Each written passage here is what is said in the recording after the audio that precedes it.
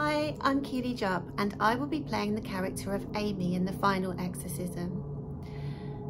The film has various characters in it that are all trying to struggle with this demon that they're trying to get out of my mother, Anne Lewis. As a child, I was more of a dancer, but I always had a strong interest in acting and musical theatre.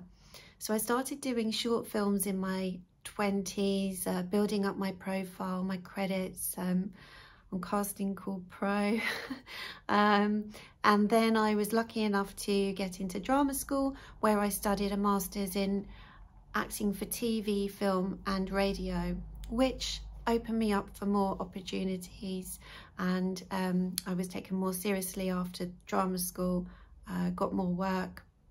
You might remember me in a film called The Witch Hunters Are Coming, which I made recently. It did win a lot of awards. Horror has always been something I wanted to get into, just for the pure fact that I used to watch them for fun as a kid. My favourite being Pet Sematary, that used to scare the life out of me.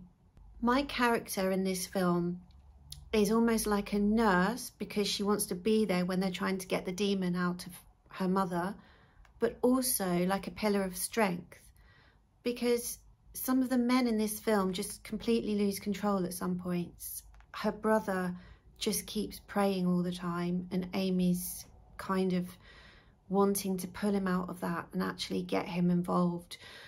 And Father Stone, he's worrying about this so much that he ends up having panic attacks.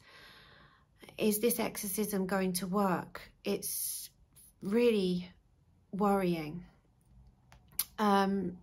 So Amy has to be strong, especially for her mother.